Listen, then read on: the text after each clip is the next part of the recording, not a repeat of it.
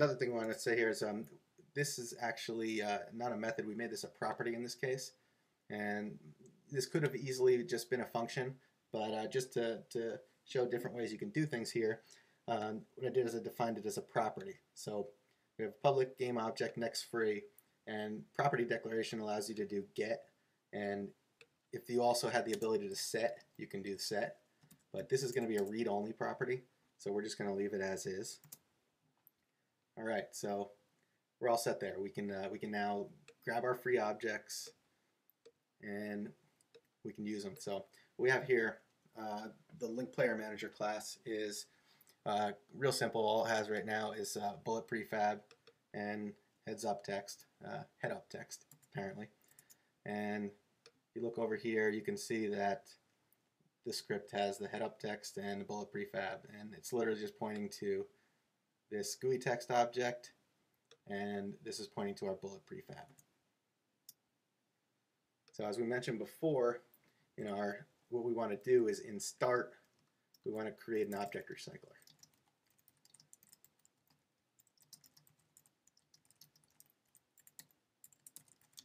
Okay, so let's go ahead and first create ourselves an instance variable. We'll make this private. So it's going to be of type object recycler. And let's go ahead and instantiate. So we have recycler equals new object recycler. And we want to pass it in the prefab. So we're going to call it bullet prefab. And let's just say we don't expect, this is a slow-paced game, so we don't expect to use any more than 3 bullets. So let's just go ahead and instantiate that with 3 bullets here. Okay, so there's a method down here that that's already filled in for you here, and this is not really pertinent to LINQ, so so I'm just going to glance over this really quickly. So it's an IEnumerator, so it's designed so that we can call it in a coroutine, and it just says shoot bullet, and it takes in a bullet. So what it does is, first thing it does is it sets the bullet transform position to the current transform position. So it's going to set it to our current position, and then it's going to apply a force, and the force is just going to be the transform position in a forward direction, and we're just going to apply that to the rigid body. So it's essentially at this point just taking the bullet, putting it in our position, and applying a force that's going to be directly out from us. And in this coroutine here, we're going to do a yield wait for seconds, so it's going to wait for 3 seconds, and after 3 seconds, this isn't filled in yet, but we're going to recycle the bullet. So when you're working with an object recycler like this, when you're done with the object, in our case a bullet, you want to make sure that you free the object. And we haven't filled in the free object method yet, but we'll do that in just a moment. Let's jump into our onGUI method, and what we're going to want to do here in onGUI is we're going to want to grab the next free object, and if we remember back here, we already created the next free method, and it's always going to return an active valid game object from our prefab, and we'll shoot the bullet here. So we're going to call start coroutine. We want to do this in a coroutine,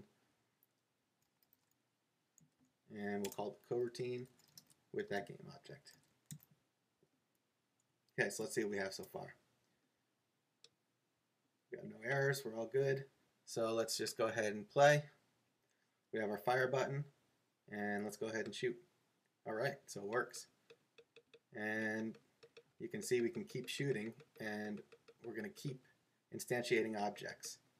We're not yet reusing objects, and that's a problem because we're just going to end up running out of memory if we keep doing this. So let's go ahead and jump back into our object recycler and fill in the free object method. Okay, so this is going to be a pretty simple method. All we're going to do is go ahead and say object to free game object active equals false. So that right there is all it takes to free our object. Because remember, when we're looking for a free object, all we're doing is looking for where active is false. So as soon as we do that, it's going to be ready to go. Alright, so let's jump back over here, and we're going to uncomment this. So this is going to, now it's going to fire the bullet, it's going to wait 3 seconds, and then it's going to go ahead and call free object. So what this should do is get us recycling our objects now, instead of just creating endless amounts of objects. So let's see, we have our 3 bullet prefab clones, you can see right here. So let's fire, you can see one became active, and there, it's gone. Now it's inactive again. So let's fire 3, and we can see they're all active, and now they're gone. So let's go ahead and fire 4 and see what happens. So you can see our recycler noticed that there was no free one, so it went ahead and created a new one. And now we can go ahead and fire 4, and we won't have any instantiations. So the object recycler is going to manage all that for us. So there's one last little thing we're going to add to it here, just as kind of a fun little neat aside. Seeing as how we learned about events last time, let's go ahead and add ourselves a delegate and event on here. And the purpose of it is going to be whenever the object recycler recycles an object, we'll just go ahead and fire an event. And it'll be useful for if you had, for instance, your bullet count on screen. You'd be able to show how many bullets you've used. We'll call it object recycler changed event, and it's going to take 2 things. An integer for the available, so the number of available bullets, and an integer for the total. Okay, so let's make an event to go with that delegate. We're going to use our handler there, and we'll call it on object recycler changed. Let's actually spell that a little bit better. There we go. Okay, and you can see I already had an empty method here to fire a recycle event. So let's go ahead and fill that in. So what we always do with our events, remember, is we're always going to make sure that it's not equal to null before we call it. If it's null, we'll get an exception. So we only want to fire the event in the case where it's not null. We have an actual listener.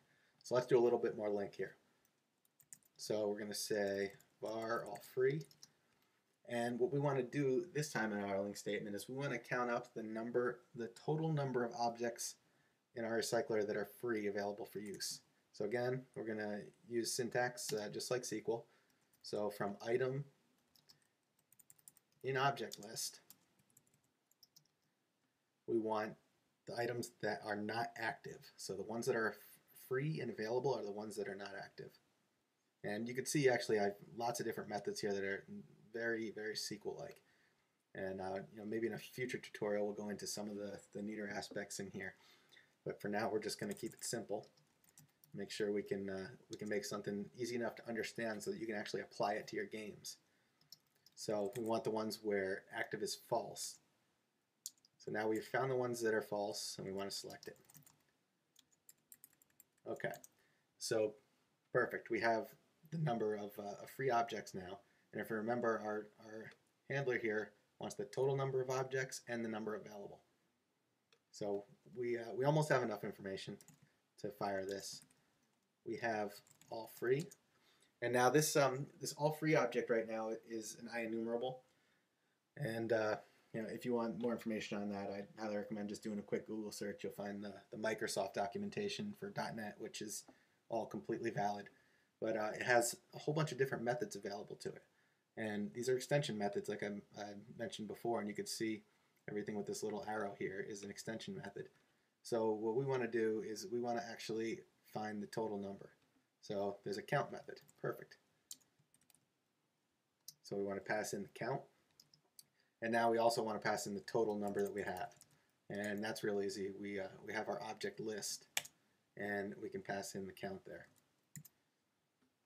All right, so our file recycled event is all filled in, but currently we aren't calling it anywhere. So there's 2 places where we'll want to call this. There's 2 places where objects change state. So right here, we're setting active to true. So this is a good spot to fire it.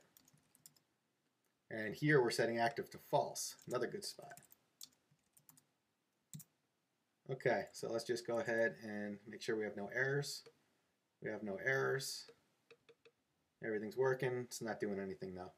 So there's no event listeners right now, so those events aren't being fired at all. So let's just go ahead into our LINQ Player Manager and let's listen to this event. So before we saw in our previous tutorial listening to an event by having our delegate be a member variable or a member function. So in this case, what we're going to do, you can see we have our onObjectRecycle changed event. We're going to go ahead and use what's called an anonymous delegate here. And you can see MonoDevelop's actually smart enough to fill it in for us. So this is what we want. This is our delegate call. So we go ahead and pop that in here, and this is this function will be called anytime that event's fired.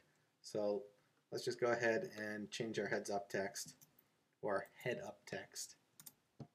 And what we're going to do is just say available bullets, total bullets, and we get our available and total, so we'll just fill those in. So we're just going to write a quick little text string showing basically what the inventory of our bullet system is this particular point in time. So let's fire it and take a look. Okay, so 2 available, 3 total, 3 available, 3. Okay, so it works exactly as planned. So let's shoot 3. So you can see we have none available, and as they become available, you'll see that the event gets fired and it updates our inventory for us. So let's see what happens when we fire a whole bunch and go over our limit and have to create some. You can see the total bullets is going up, and now watch as the available bullets are freed, that number will go up too.